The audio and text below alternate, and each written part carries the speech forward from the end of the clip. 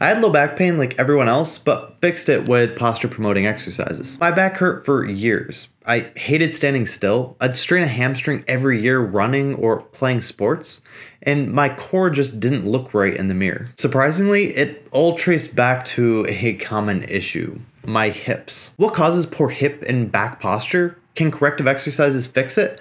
And what can you do to prevent issues like mine? Well, let's get into it.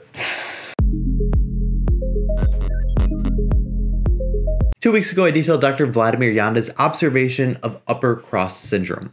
It's a muscular and postural misalignment issue of the head and shoulders. Yanda frequently observed this same issue with our hips and lower back. He termed this lower cross syndrome. A tight back and hip flexors are seen with weak abs and glutes. This causes the hips to be excessively tilted forwards, and while some tilt is normal, when the tilt goes beyond 8 degrees, that's when it starts to cause issues. For example, excessive pelvic tilt inhibits the glute muscles, therefore rendering our largest muscles useless. This causes the hamstrings to take over for the glutes job, also called synergistic dominance. This added stress in the hamstrings is likely what ended many of my running and sports seasons. And here, I thought my hamstrings were just cursed. And besides decreasing athletic performance and increasing the risk of injury, it affects our day-to-day health too. It is commonly suspected of causing lower back pain, which I've had. And this poor posture can lead to other compensations in the body. And if I want to live to 100, I don't want my knees, hips, or lower back being destroyed by the age of 70. So I want to prevent these issues today. I scoured PubMed for answers, but didn't find a lot. A meta-analysis from 2019 concluded that both stretching and strengthening are relevant. This is the approach I took. First, identify if you have lower cross syndrome. Stand with normal posture in front of a mirror and look for an overarched lower back. Some arch is going to be normal. Or have somebody take a video of you doing push-ups to see if your hips tilt forward and sway closer to the ground instead of keeping a straight flat back. Or flip through your Instagram to see if you posted any of those popular butt photos. I can see my issue in the mirror, and if I watch myself doing push-ups or planks, I can see my hips falling towards the floor. Unfortunately, no Instagram photos to confirm the findings. This led me to implement specific exercises and stretches to correct the problem. While I don't have a specific routine that I follow, like with upper cross syndrome, these are the most effective exercises that I've now incorporated into my regular strength training program. Hip thrusts. These target the weak gluteus maximus muscles. If you don't have a bench, glute bridges are a good substitute. For hip thrusts, I first sit close to the bench. I then place both shoulder blades on the bench and extend my arms out for balance. Then I raise my hips to the ceiling in a tabletop position for 1 repetition. I perform these to near exhaustion for 3 sets. Ideally, you'd progress this movement with a barbell for added resistance over weeks or months of progress.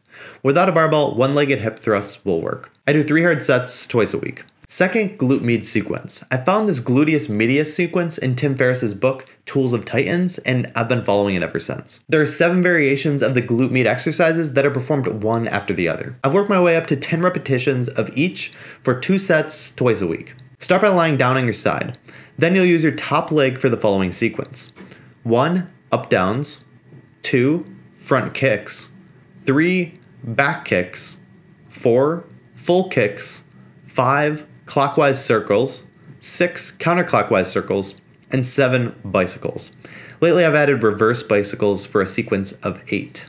And third, dead bugs. Strengthening the core is key to fixing lower cross syndrome, and while I do a variation of planks and rock climbers within my core sessions, I think dead bugs might be the most effective exercise for this syndrome. Lie down on your back. Confirm your lower back is touching the floor. This marker is key for resisting pelvic tilt.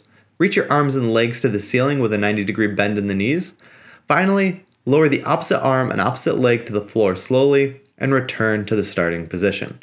Perform the movement with alternating arms and legs. I do 20 of these for 2 sets twice a week.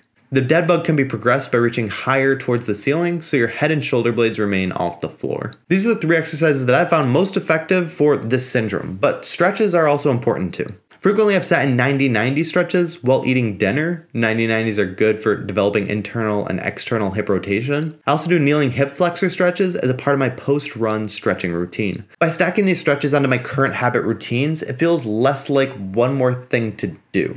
If I can incorporate some of these things into my daily lifestyle, it just makes it that much easier. So here are my final thoughts. For years, I didn't understand my frequent hamstring injuries or my lower back pain, but it turns out my hips have a lot to do with it. And if excessive anterior pelvic tilt or lower cross syndrome didn't affect me today, it'd likely cause issues down the road if I didn't correct it. Hip thrusts, glute med exercises, and dead bugs are strengthening some of my weak muscles. 90-90s and hip flexors are loosening some of the tight muscles in my hips. Overall, my hips not only look more normal now in front of a mirror, but I'm also feeling healthier too. This is the first year that I've run 1,000 miles plus injury-free. No issues this year, and I'm looking to just keep that going on into next year. So yeah, these are my latest habits for health excellence. Thanks for stopping by, and I look forward to seeing you guys next week.